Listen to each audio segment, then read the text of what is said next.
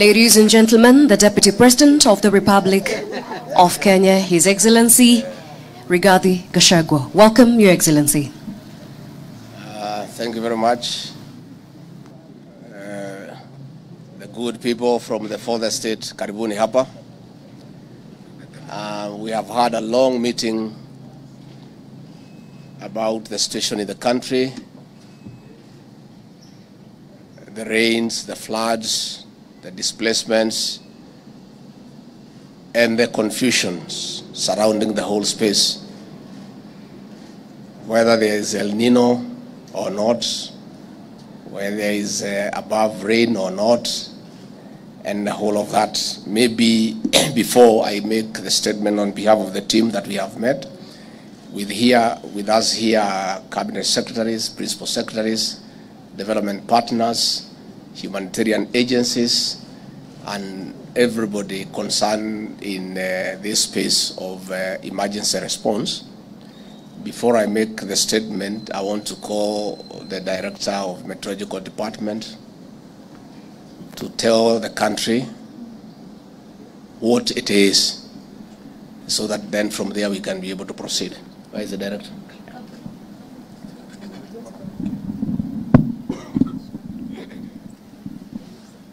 Thank you, Your Excellency. Na hamjambo wananchi.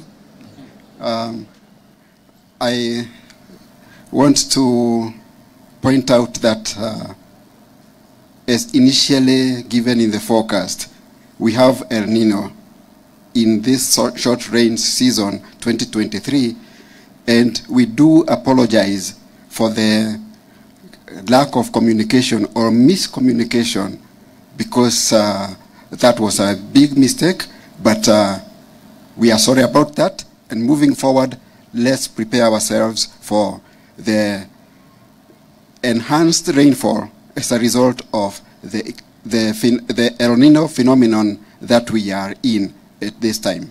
Asanteni. Thank you. I think the matter is settled. El Nino it is. Welcome to this briefing. Over the last few weeks, many parts of the country have been receiving more than normal rains. This has threatened lives and livelihoods, especially downstream. I thank you, the media, for your work in raising awareness on the floods and the humanitarian situation across the nation. I would like to confirm that the government, working with partners, is on top of it. More than 19 counties in ASAL and non-ASAL areas have been adversely affected by the continuing heavy rains. 2 sections of roads have been cut off in counties such as Wajir, Isiolo, Mandera, Marsabit, Tana River, Garissa, among others. This has reduced access via land. 3 families have been displaced, especially in northern Kenya and downstream in areas like the county of Tana River. 4 efforts are ongoing on documentation of missing persons, livestock lost, and the crops destroyed to the enhanced rains. We'll be making this data public once confirmed. 5, we face the risk of rivers breaking their banks, and in this regard, we ask our people to be on the lookout.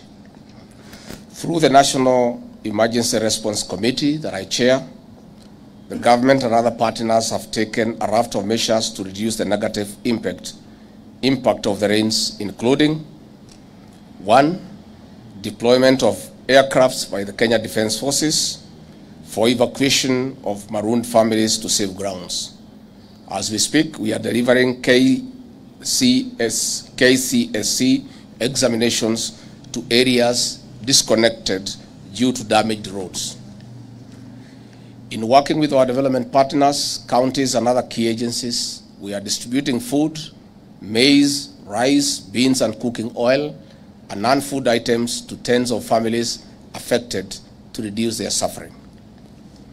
We have activated multi-agency teams and mobilized technical and financial resources for easier response. The Emergency Response Committee is coordinating a consolidated approach for efficiency and effective action. This is preventing duplication of the response as well as ensuring no place or person is left behind. We are also supplying safe and clean water and addressing other sanitation concerns in the various rescue centers.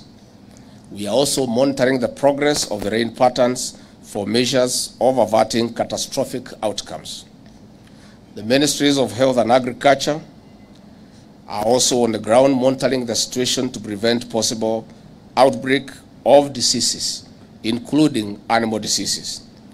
Mobile health facilities are being put in place in areas where infrastructure has been destroyed or marooned. The Kenya Defence Forces is running an operation center at the Kenya Defence Forces headquarters.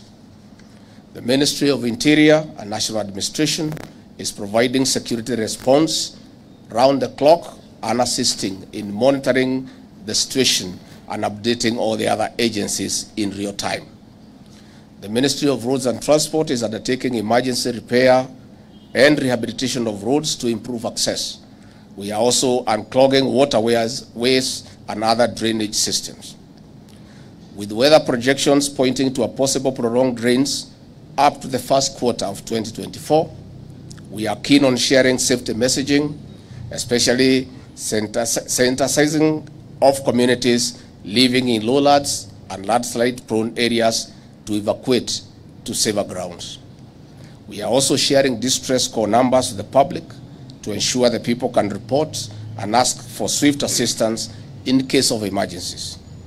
On this note, we'll call upon you, the good people of our media, to work with us in raising awareness on the threats and risks to avert loss of lives and livelihoods. Again, we appeal to our development partners for enhanced financial and logistical support. 2, we also appeal to the private sector to complement the government's interventions by setting aside and dedicating more resources.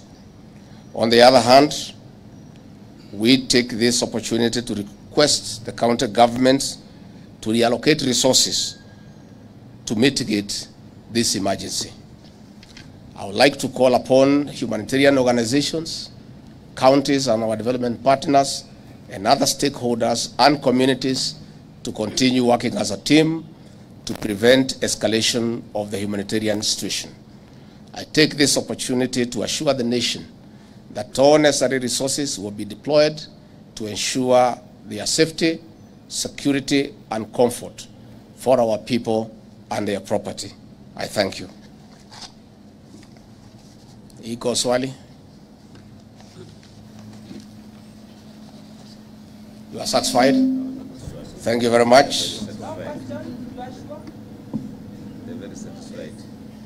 Thank you very much. Your Excellency, just one moment for our group photo as the sound team takes the mic. There's one person.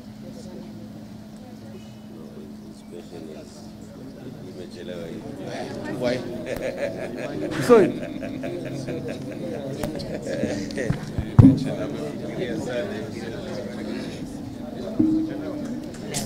Let's move forward, please.